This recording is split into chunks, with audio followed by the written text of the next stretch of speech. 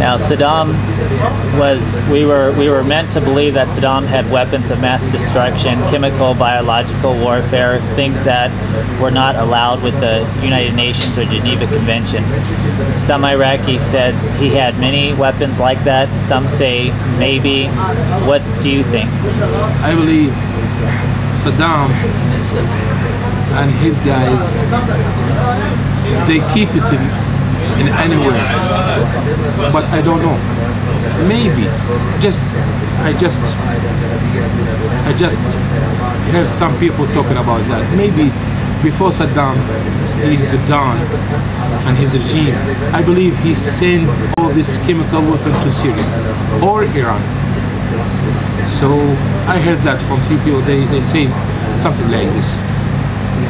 How many people do you personally know that died because of Saddam's regime? You said your family, your son, your father, but do you have many relatives and friends that died because of his regime, or just those people?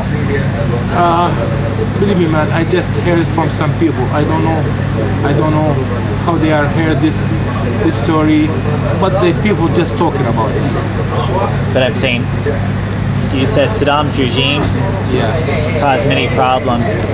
Your friends, did Saddam kill and torture many people you know, or only a few?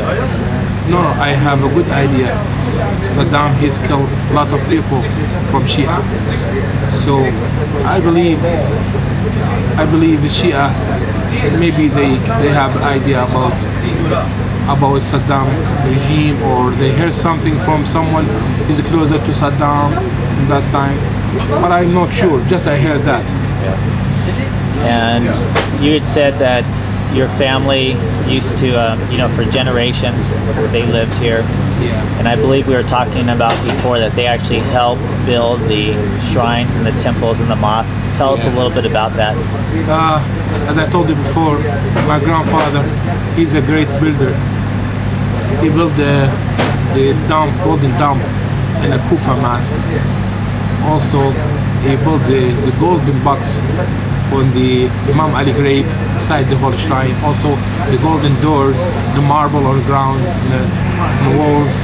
So, I believe my grandfather, he do something. We believe we are proud of that job he did, because there is no value like the serving our Imam Ali. That's what I believe.